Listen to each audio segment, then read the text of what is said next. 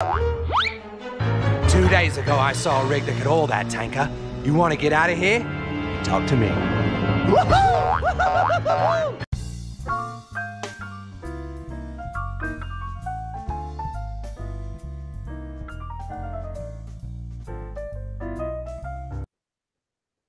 Hello and welcome back to the Movie Pope podcast. And today we are taking a look at Furiosa, another installment in the Mad Max saga that surprisingly doesn't really feature Mad Max at all. But before we dive in, remember to like. He was in there for a whole 10 seconds, Luca. Let's not undersell that fact. So he was in it for like 10 seconds, and at least we saw his back, right? I mean, for all we know, it could have been someone else. It didn't necessarily have to be Mad Max. That's true. It could have been. I mean, it could have been Joe or something like that. But remember to like, comment, subscribe, and as always, thanks so much for watching. And let's dive in. So Lee, Furiosa was was a movie that was expected to kick off this year with a bang by taking another franchise that we all knew and love, and give it a new lease on life. But as I told you, back in the spring, I didn't have really high hopes for Furiosa, and the box office numbers substantiated my my prediction. So I was wrong. I was totally wrong about that because I thought the exact opposite. I thought that the first one had built up enough goodwill that a lot of people would see this, and I was totally wrong. So I will take the L for that one. Well, you heard it. You heard it here, folks. The movie Pope can be wrong. So Lee, why don't you go ahead and take us into Furiosa, Mad Max saga?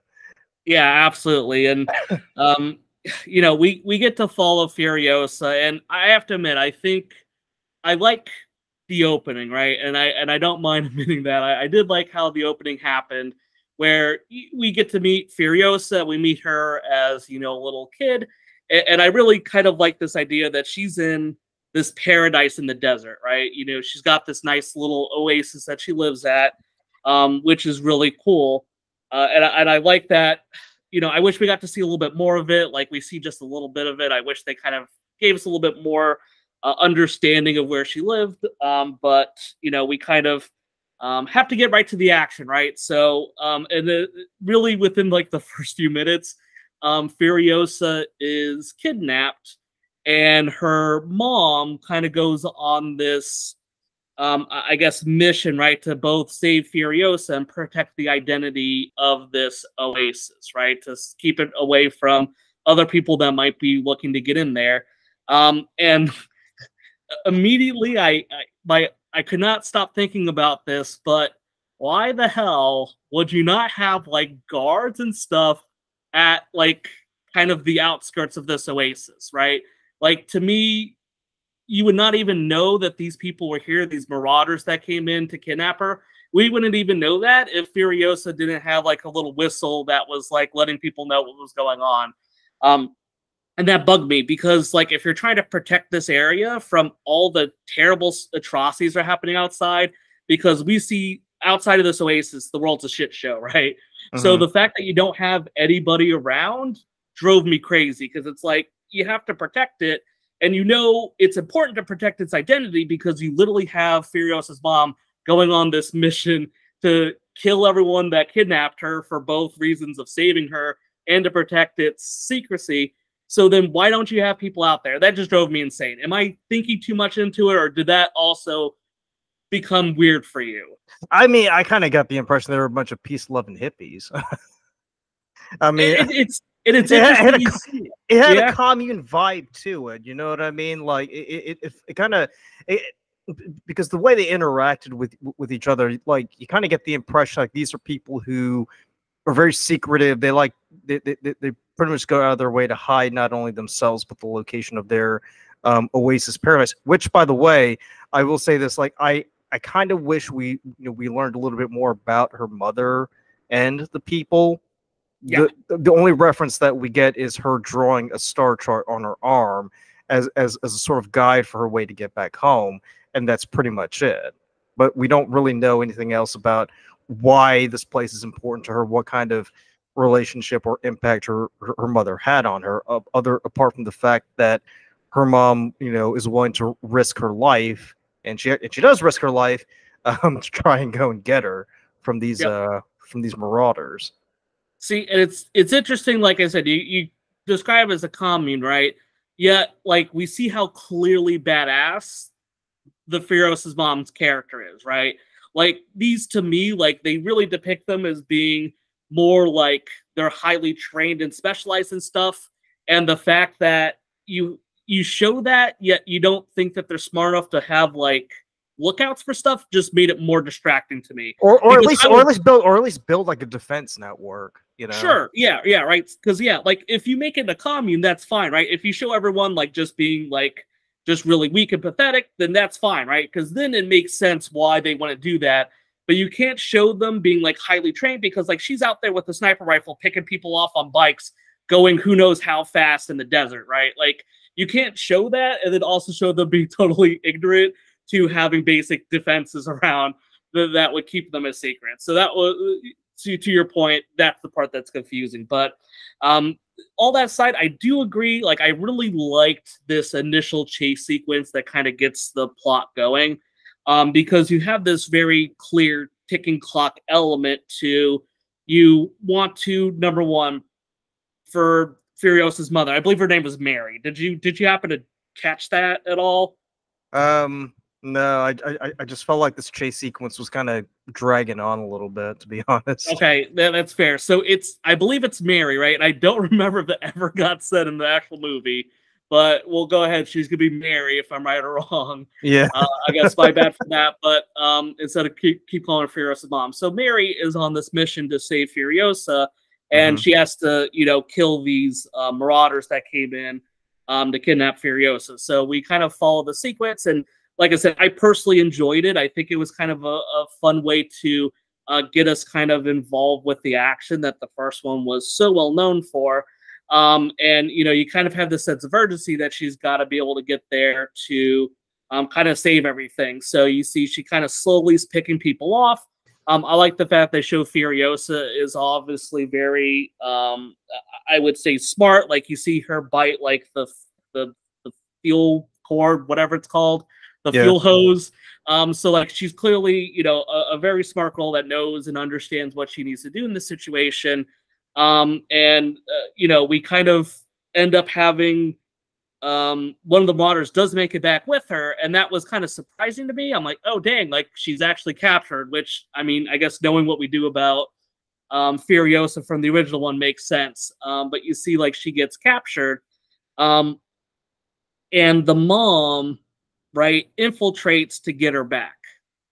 And we do get to meet Dementus, right? So Dementus, played by Chris Hemsworth. This is his little, army that he has. And we get to meet him a little bit. And obviously Dementus is very curious about where this girl is from. I like the fact that Furiosa just shows like she's not going to give up any information. I also like the fact that when the guy that is severely injured is trying to communicate where this place is, she just kind of like starts kicking them in the head. And I thought that was great. She's just like, but because it really just shows that for the character, this is so important to hide the secret. Like they're willing to do anything in order to protect it, which makes this next sequence really dumb to me, right? Because what we have happen is you have Mary comes into the encampment, right, under kind of this sandstorm that's going on. She finds Furiosa.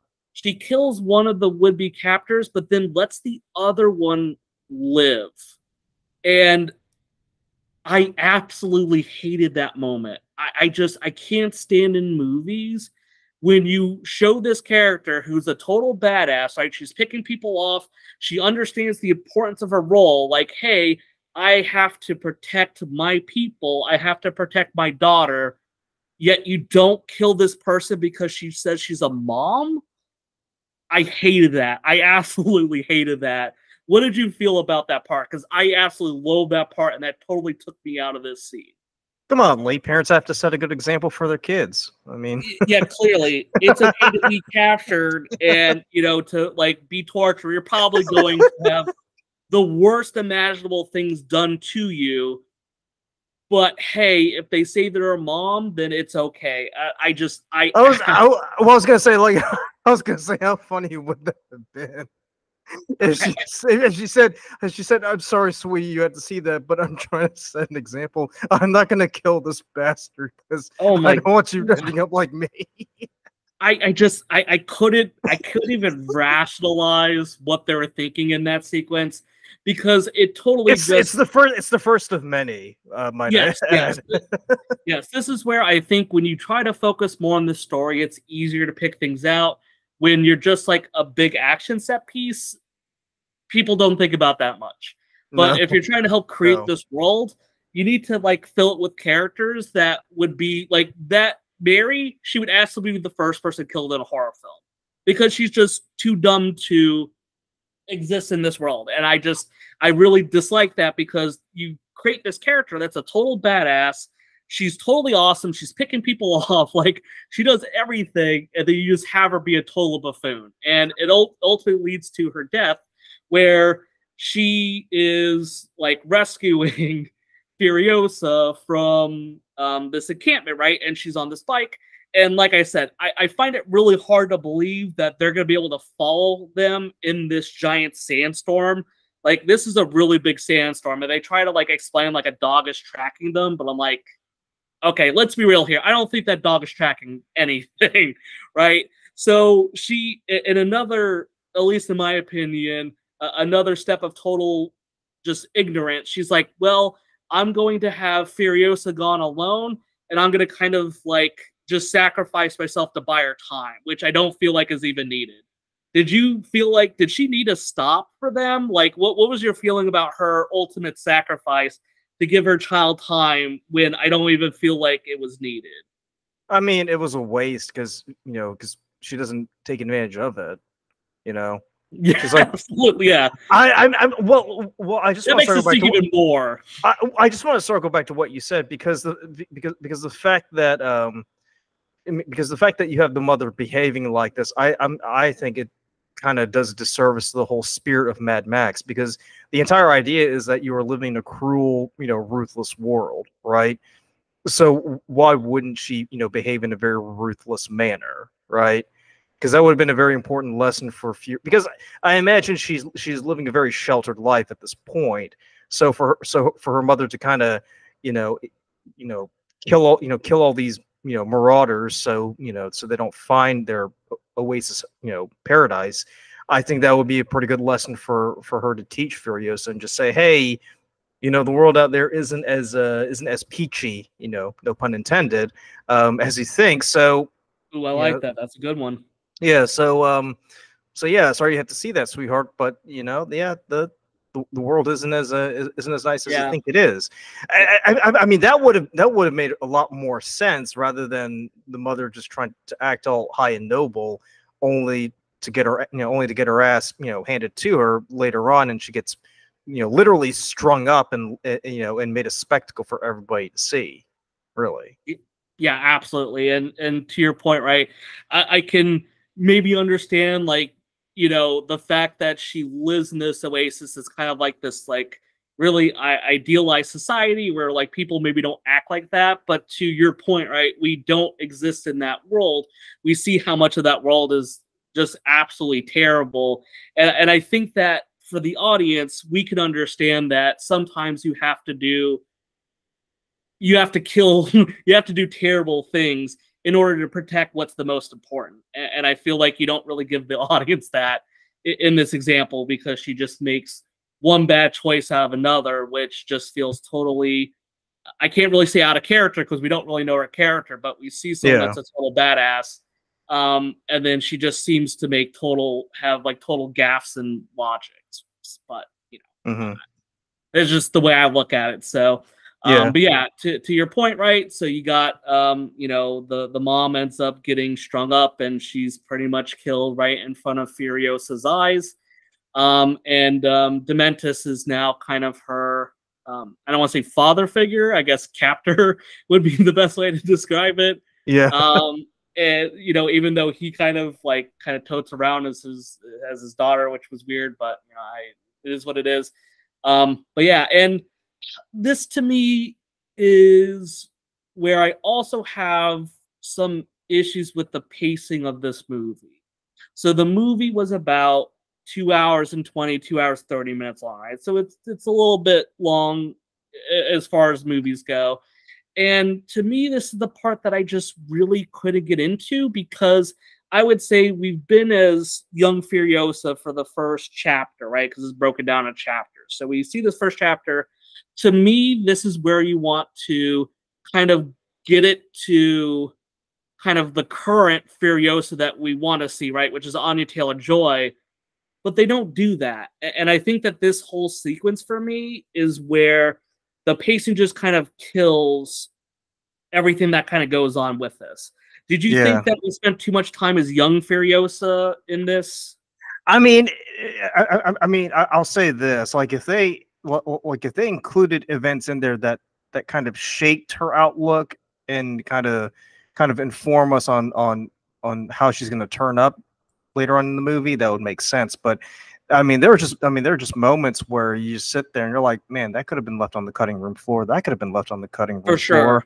I mean, obviously, that could have been left on the cutting room floor. So it's like, I mean, it's all filler. And I'm thinking somewhere along the line, George Miller's like, shit, we're supposed to fill up, 2 hours and 30 minutes. All right.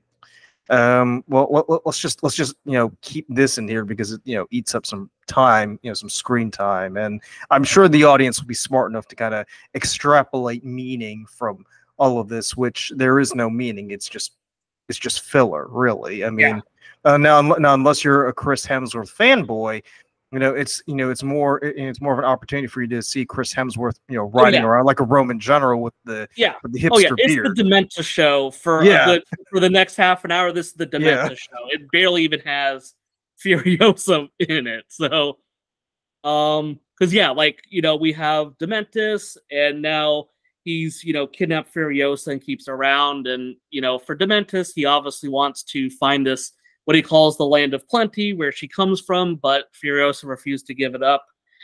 So in Dementus's travels, he stumbles upon the Citadel, right, where we get to meet Immortan Joe once again.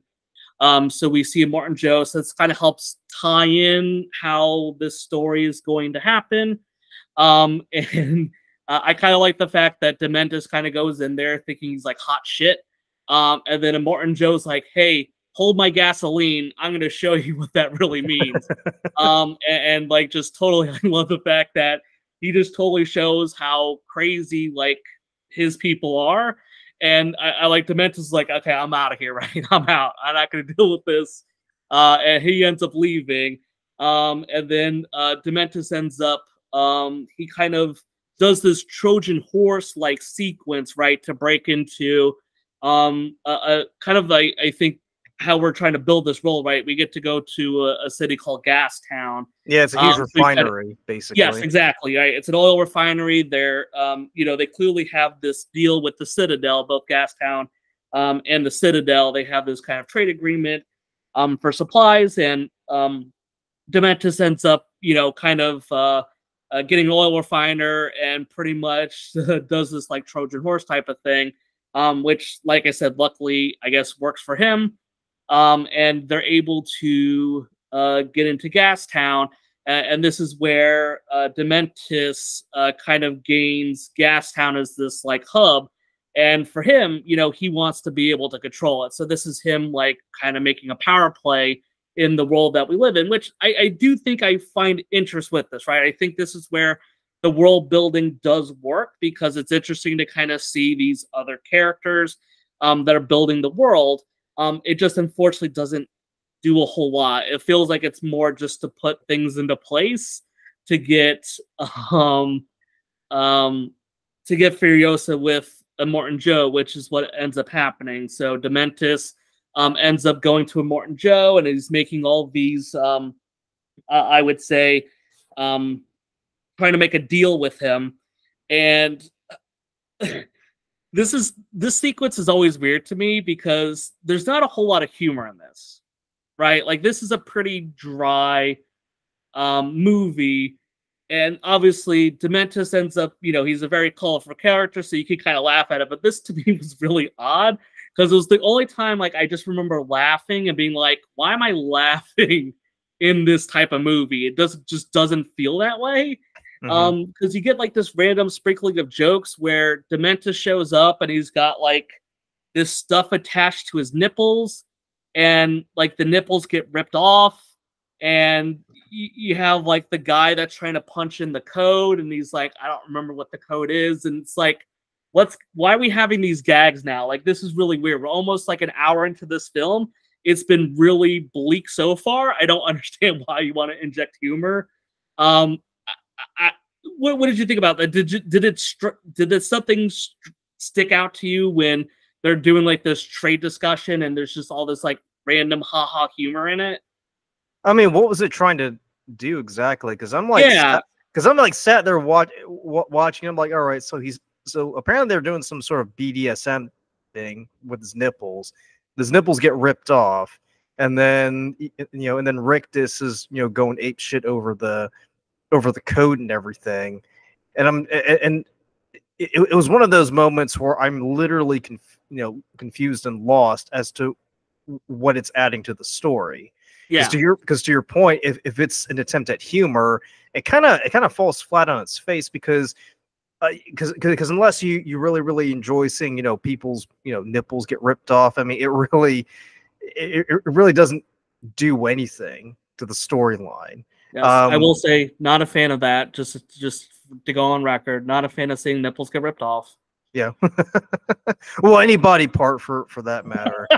but another thing that I find really odd as well is the fact that you've already got the former leader of Gastown, like, strapped in that weird, I guess, neck cage thing, all contraption. So why go through all this rigmarole with the nipples and the code and everything, really? Because I mean, because you've already got the dude right there, right?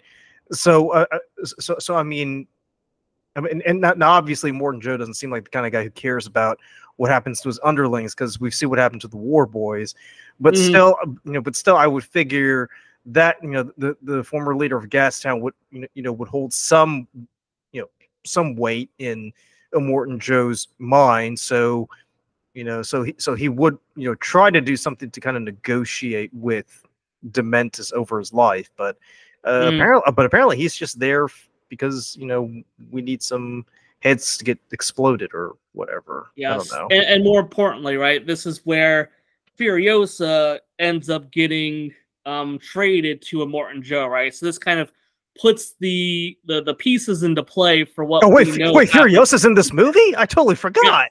Yeah, I know, right? You would think so, because she's been sitting in the back for some time now while we've had the Dementus show going on. And remember, right, this is a Mad Max film, so notice we haven't even mentioned his name once. So it's like drink every time you see Mad Max, right? I know, right? It's going to be the world's easiest drinking game. So we have Furiosa, who ends up getting traded, and we kind of see her a little bit there as a kid, but eventually we get this nice fast forward sequence where we fast forward where Furiosa pretty much is living at the Citadel, like, disguised as, like, a guy, and she's just pretty much been there for her whole, like, really childhood until however old she's supposed to be as Anya Taylor-Joy. I don't know how much time elapsed in that. I don't remember if they showed that or not. I don't think it really matters, because because at least now we're seeing the movie kind of move forward rather than give us another scene. This is literally about an hour into it, right? So just for everyone to understand, right, we're an hour in before Anya Taylor-Joy's Furiosa shows up. And this brought up another thing that drove me absolutely crazy. If her purpose is to escape and go back home, how the hell did she not figure this out the whole time she's at the Citadel? Like, I don't understand that at all. I mean, it's not like she didn't know how to get back. I mean, for God's sake, she drew a star chart on her fucking arm, you know? Yeah, like, you can't tell me that it's hard to get, like, a vehicle in this world. Like, I don't think they have that stuff on lockdown.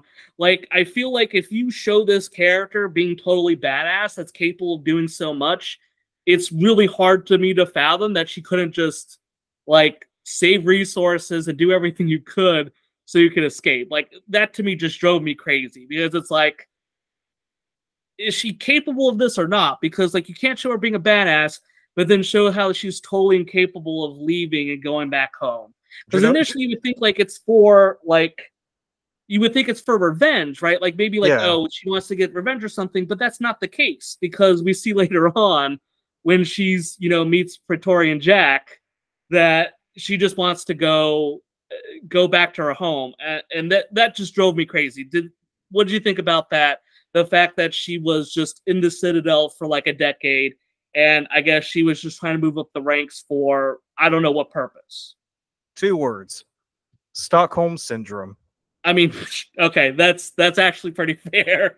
I mean, because think about it, you've got so many people, you know, at the Citadel, right? People going in and out, doing whatever it is. It's not like she's going to be missed.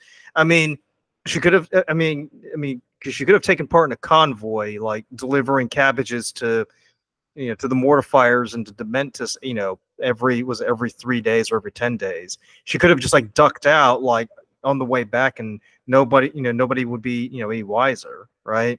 Yeah. But you kind of get the feeling that she's kind of developed like this sense of belonging, however weird it is, and, you know, and she feels, I guess, quote unquote, safe at the Citadel, and you know, rather than, you know, having to journey back to, you know, the kibbutz that she came from, and possibly have to deal with the fact that she's got to tell her sister. And see, this is what I was thinking.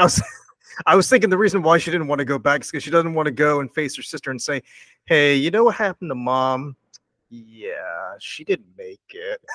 Well, I think she would have done anything to avoid having to go back and have that awkward conversation. Yeah, she's playing quite the long con if that's the case, because, you know, Stockholm Syndrome side, which, like I said, we're not psychiatrists or psychologists or whatever, right? But she really, that hit her hard really quick, because she was barely in the Citadel, as far as I'm concerned, before that all happens. But yeah, so we do get her. So she's been at the Citadel, you know, kind of disguising herself this whole time. Doesn't speak.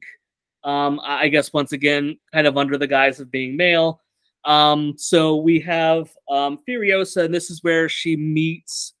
And I don't even know how to describe. We meet Praetorian Jack. Yeah, what exactly is he? Is he like the main convoy driver, or is he just like? Yeah, driver in the city. I don't get it. Yeah, that's the way I understood it, right? Like, he was the best driver, so he was the one that, when you had a mission you had to do right, Praetorian Jack was the one you had to call.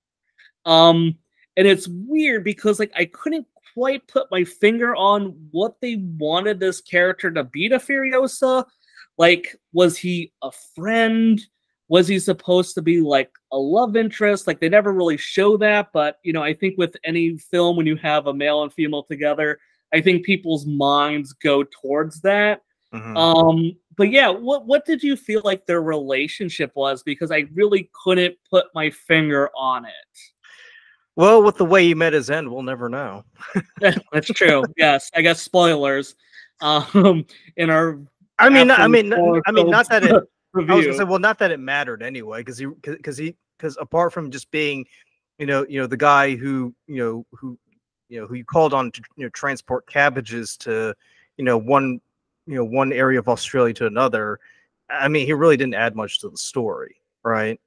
Yes, yes. I think he's kind of there to, I guess, yeah, it's weird. Like, he doesn't really add a lot, right? So he's like the really critical driver, and I guess this is where we kind of get some more fun action sequences, because, like you pointed out, so he's like helping transport this stuff to Gastown, this is where we kind of see Furiosa's character, like, she's now on the rig. I forget what the name of the rig was. They had a name for it. I don't remember what it was. The war rig. Yeah, I think there was. I think they had like a special name for it, but I don't remember what it was. I remember she called it out, but yeah. So she's on this oil rig with him, and you know, she kind of I guess working her way up, maybe not super right, because really she just kind of is the only survivor. So she kind of moves up through the ranks because everyone else dies. But you know, we kind of see her and Jack. They kind of start to, you know, create this relationship. Maybe romantic, maybe platonic, don't know. I mean, but the thing was, it was just so contrived. It was so forced. There's nothing organic about it, you know. It's true, like, yeah. It's like when you watch the scene, it's almost as if, okay, on this cue, you develop, you know, you look over at Furiosa and you have some sort of mixed feelings about her because you realize, wow, she's not a dude, and I don't feel gay for having weird thoughts about this, you know, very effeminate boy now.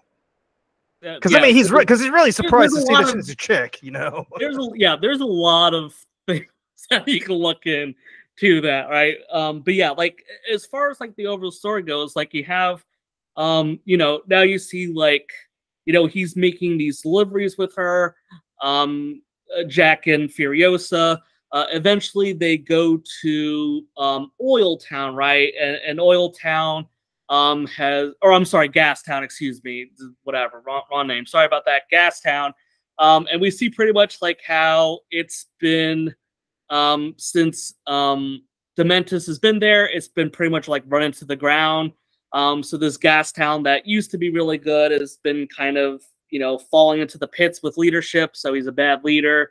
And we also get to see a new place called Bullet Farm, which is where I think kind of the climax really starts. So pretty much Jack and Furiosa, along with their crew, are going to Bullet Farm because they want to, the Citadel wants to attack Dementus's group. So they go kind of on a side quest to go pick up ammunition from the Bullet Farm place.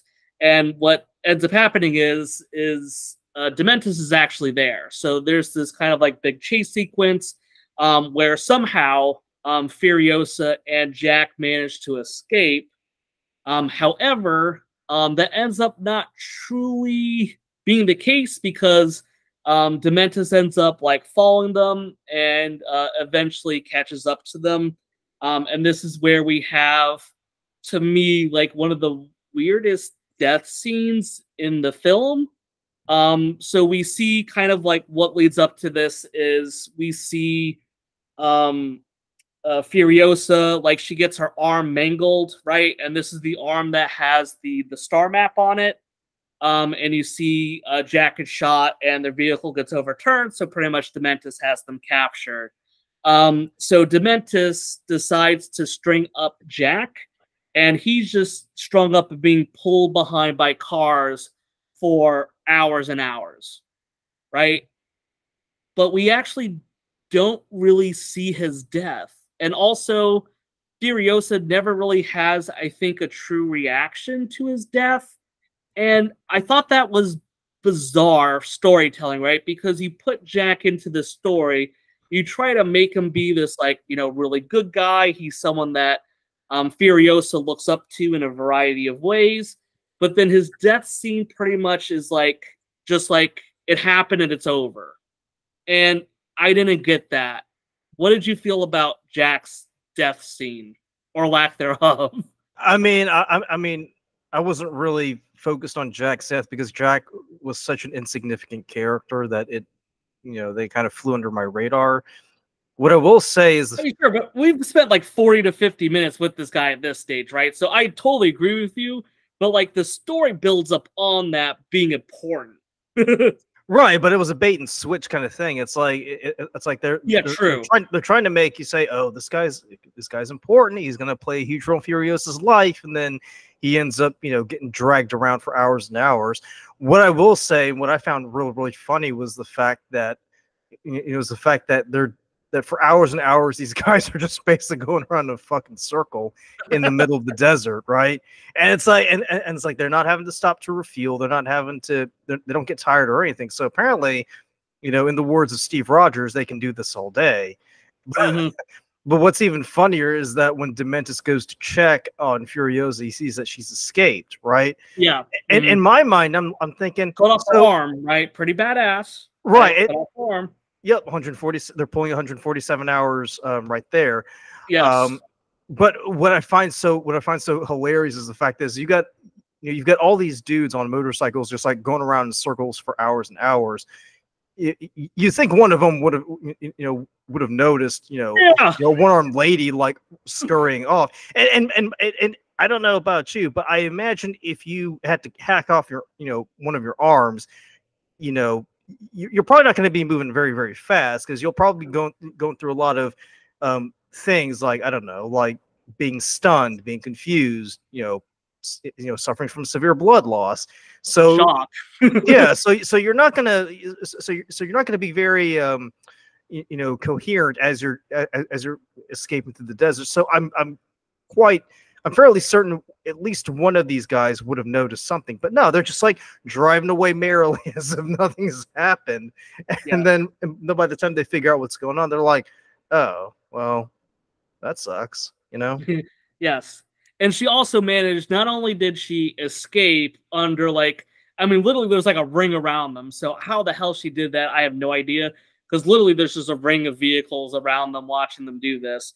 But not only does she cut off her arm, she manages to sabotage Dementus's vehicle as well. All in the same effect. So I guess props to her. She clearly is capable of doing that. So yeah, this kind of leads to like our last leg of the film, which to me is like the most pointless in a way, because Furiosa like kind of gets back to the Citadel, and they make a big deal about this, fight between Dementus and Immortan Joe, and it's called the 40 Days War, and like it's just kind of like all done as a backdrop. Like I don't know why why create a war, just like have it be like, oh, he's gonna go attack them or something like that. Like, why make it like a big war? Like, you're trying to add this, like, I don't know, cool aspect of this really big thing, but it's really just totally pointless to talk about that because we don't really see the war. It just kind of happens in like a brief flash forward, and I'm just like, okay, whatever, fine. You want to have a war, but Furiosa, she ends up, she gets a little prosthetic arm like she has in Fury Road. She goes out there to chase after Dementus. There's kind of this, I guess, chase sequence where we don't know who Dementus is, so she's having to do all this extra work. Eventually, she finds Dementus, and she pretty much tortures and kills him. And I guess we could talk about that as the finale because it's really, I didn't understand what they were going for with this, because like you have, she captures him, and you kind of have like all these like, I guess, different versions of how he dies. One is she just flats out shoots him. One, she like drags him behind the car, similar to how Jack got killed. So you kind of have that. And then you have, I guess, ultimately what happened, which was I guess Dementus is somehow like surviving as like food for, I guess, the peach tree that, by the way, she has this peach seed that her mom gave her. I guess we should bring that up. That ends up being, you just see this tree growing out of Dementus, and I'm like, okay, that's one way I don't think I've seen anyone die is death by being like plant food. But I don't know why did you feel like we went through this random of like how many ways this guy could have died at the end?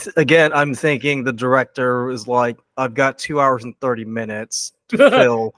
I might as well just fill it with something that is going to blow people's minds away, I guess so. It was, I think, more shocking than sensible, but hey, whatever.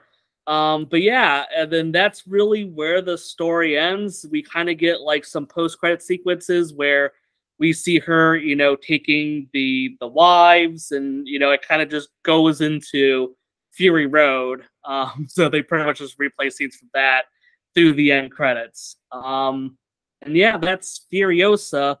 And I guess my kind of final thoughts on this was, I absolutely thought that this would be.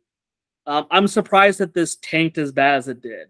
I think the first one, right, Fury Road, it got tons of acclaim, right? I think critics and audiences alike, they absolutely loved the first one. It's probably one of the like action movies. I can't think of maybe another example. I'm sure there is some, but as far as action movies go, like I don't remember an action movie that's gotten this much praise in quite some time. But it absolutely did get that at the time. So when this came up, I'm like, okay, well, this should be a slam dunk, right? Like, you know, people really like the first one. You know, having another film in this universe could do great. And it totally tanked. And to tell you the truth, I don't really know why. I think as far as like a sequel goes, you know, some of the action set pieces, they make it bigger and grander, which is what I would expect in a sequel. So we see more of that stuff. I do feel like it feels more fake than the first one. There's like times where you could just tell it looks like kind of like really bad green screen effects. Like, you know, they're trying to get them into the scenes that it just doesn't feel real. I don't know if it's because, you know, you're basing this on a character Furiosa, which I mean was a cool character, but that's all she was, right? Like you're trying to make more of this universe on a character that was just kind of there. I don't know. Why do you think this movie ultimately failed, in your opinion, from a box office perspective, at least? I mean, I'll tell you what I think. I think the problem was they saw that Fury Road did so well, and they decided, you know, we need to know more about Furiosa. So I think what they did was instead of doing a sequel, they went with a prequel, an origin story, as it were. And origin stories, you know, for me, they're really, really difficult to pull off, right? Because when you've established a character and a storyline in a universe that everybody's familiar with, you know, if you go back in time and try to tinker with with the beginning of a character, it's so easy to mess things up that that it can destroy any goodwill that people might have for the previous installments. So I think what they did with Furiosa was they were just trying to do too much, right? Yes. They were trying to cram, her early childhood in there as much as possible. They had far too many villains in there, right? So so you could sort of see Dementus had a role in shaping her, but Immortan Joe was in the last installment, so let's have him in there too, because he might have a hand in shaping Furiosa, which, by the way, he didn't in this movie, oddly enough. And they were just trying to do so many things in this origin story that you had no idea of what the hell they were doing. Because if the idea of the origin is to show us the events that shaped her and turned her into who she is in Fury Road, they failed spectacularly. Really, the fact that they were just trying to do too many things ended up coming back and biting them in the ass as a result. So I think with Furiosa, what they should have done, right, was I think here's how I think they should have executed it, right? They should they should have had Furiosa live this idealized life in the Oasis where she has no idea of what the outside world is like, right? She gets kidnapped by the Marauders, and her mom, kills these guys, and there probably should be a scene where she kills both of these guys in cold blood, right? Even if they're begging for mercy. Yeah. Because then that would teach Furiosa the lesson that, hey, life isn't as nice as you think it is. And then you would introduce, Dementus in there, right? Because we know Dementus isn't going to survive, the first movie anyway. So, whatever happens to him happens to him. it flash forwards to the attack on the Citadel, where we get an introduction to Immortan Joe. I wouldn't even have the trade, right? I would just have Furiosa living with Dementus, because then, because then that kind of gives her the incentive to to plot her revenge and kind of work her way up into the inner circle of Dementus, to where she can get close enough to kind of fulfill her plan for revenge, right? So I think the movie should have centered around the relationship between Dementus and Furiosa, in greater detail, rather than what we have here, where it's kind of, all over the place, right? Yeah. You can't decide on whether you need to focus on Dementus or Immortan Joe. Yes. So in this scenario, I would say just focus on Dementus and Furiosa. You have the incident where they make a final attack on the Citadel, right? Immortan Joe and Dementus are fighting one another. Immortan Joe kills Dementus, and that pisses off Furiosa, because she's been wanting to kill Dementus from the very beginning, and that moment in the battle would have been the perfect moment, but that kind of robs her of any consolation for for closure. So the Marauders, they get defeated, and Furiosa gets absorbed into the Citadel, and then she kind of works her way up, and they kind of and then that kind of takes us into Fury Road, where now she's Imperator, right? Yes. I think that's ideally that's how I would have approached it, because at least that way it would have been more streamlined, and Immortan Joe killing Dementus at the very end would have had a far more greater impact, not because she developed this the Stockholm Syndrome connection with Dementus, but because she had been waiting for so long. She had to work her way up into his inner circle and gain his trust. But now that moment's been taken away from her, now her anger is directed towards Immortan Joe for having taken what would have been the closure for her at the very end, right? Yes. I wouldn't have included Praetorian Jack, because because frankly, I mean, do we really care about a guy who drives cabbages all over Australia? I don't. I mean, I wouldn't have bothered with him. I wouldn't have bothered with any of the characters. I would have kept it. I would have kept the protagonist down to at least 5 or 6 characters, right? Because at least that way it's easier to follow what they're doing. But that's just me. What do you think? No, I agree with that. I think there was definitely, too much when you try to split it up the way that you do, because we kind of know about Immortan Joe, so I get why you want to try to tie him into the story, but he played a much bigger role than I was expecting. And then you also have Dementus on the side that is also there. And I will say, one thing I will applaud this movie for, Chris Hemsworth's performance, right? So when I watched this the first time, I was like, he did fine, whatever, it wasn't anything too crazy. On second viewing, I definitely liked him more. So I will give him props for that.